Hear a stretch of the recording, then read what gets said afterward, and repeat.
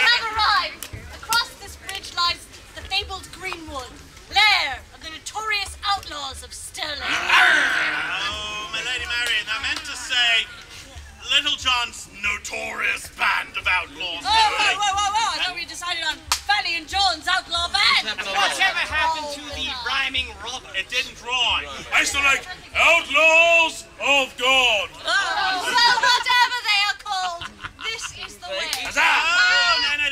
Hold fast there, my lord. Dressed as finely as thou art in that would stick out like a sore thumb in the woods. Yes, not to mention that these duds will never survive a trip through the prairie. Hey! You know, I've a leather jacket, thanks, Will, that I'll show it out girl that should fit me just Marian, fine. she's touching you. Just fine, boy, there's nothing of you that I haven't seen before. Oh, look! Oh, this double will fetch a fine penny in Stirling Market. For the poor, of course. For the poor. Let's see if it fits me first. And then we can take the money that we make from that, take from the rich, give to the poor. What do you think? Well, then the poor would be rich, and we'd have to take it back. Full employment. It'll be great. We'll never be out of work. And in the meantime, I'll look smashing. Yes, you will. As for him, he doesn't look much like a my lord anymore. Hey, look at him. And that Sir Robert of Locksley, Earl of Huntingdon, it's a bit of a mouthful.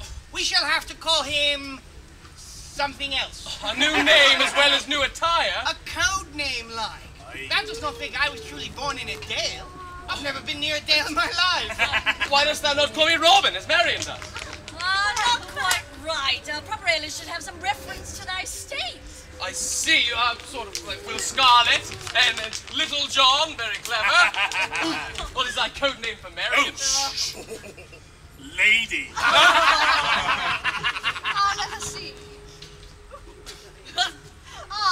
Now thou art a true woodsman, Robin of the Hood. Milady, thou art a genius. Welcome to Stirling, Robin Hood. Let me see. Hood, wood, should, stood. Oh, yes, that's good. Thank you all for my new identity. Now, may I please approach the Sanctum Sanctorium? The what? Oh, 'tis Latin, lad, for ya sisterhood. Why didn't you say so? At any rate, may we just go? Hold fast there, my lord. Alan, would Yes, you sir. be so kind? None may cross this bridge save he who pledges to our tenants three. One, to aid the Shire's poor, the Sheriff's evil to abjure. Two, to fight the band upon this plain, ow, and prove his worth by might and main. Three, to guard our secrets evermore. Pardon me, and thy good lady to adore.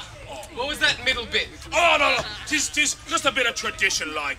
Thou shalt fight in single combat. Oh, very good. Each member of the band, while we size up thy skills.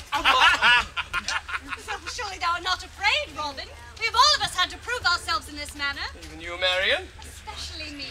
After all they have endured at the hands of the nobility, I could not ask them to trust me because of my position, and I had to prove myself worthy of their trust. In prove it she did. The brew she gave me with her quarterstaff, well, it's still not hailed. Enough talk, will you fight? Of course the lad will fight, but to sweeten the stakes a little. If thou dost best us one and all, thou shalt have as thy reward a tender kiss from the Lady Marian. Oh, I accept the challenge. And the wager. Which one of you shall be first, You, all right. Take it easy on me, good.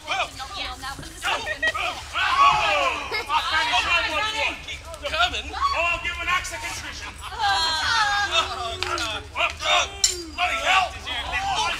He's going big flag on John. Well done. Oh, bloody hell, John. You beat the best, make way for the best. Soon as he's done with you, Will.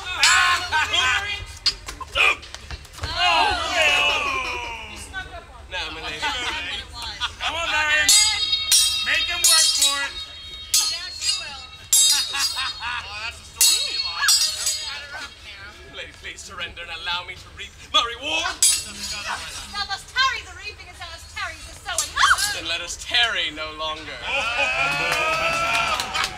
How touching. For you, my dear.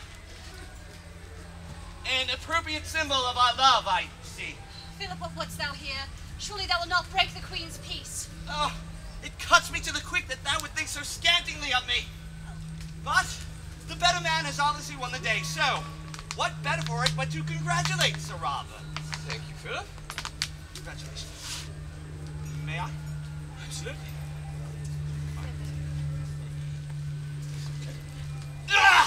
Guys! I would hate for this dagger to slip and cut Marion's pretty little throat. I was looking forward to our wedding night for so long, but I know a certain priest that would swear that Marion became my wife within her last dying breath. I will have thy lands, my sweet, whether I enjoy thy body or no. Marion! Robin Hood!